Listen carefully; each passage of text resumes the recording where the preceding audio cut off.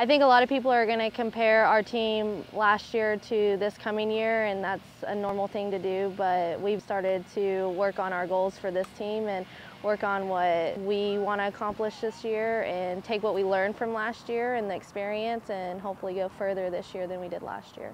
We had a catcher come in that is working to get some time behind the plate. We have a freshman pitcher, lefty, that's going to get some time, and we have two middle infielders that came in that will get time in the middle infield and outfield. The kids that obviously are standing out, Tila Howard is coming back. She was an All-American last year. We have our two pitchers that threw for us at the World Series that are back that are going to be juniors, Gracie Gilbert and Kelsey Sweat, and then our catchers behind the plate. I expect this team to go just as far. The talent's there. It just depends on how we mesh on the field. You know, they come in every day and work hard, and they're hungry to go farther than what they did last year. So I'm excited for that. It's just taking one day at a time.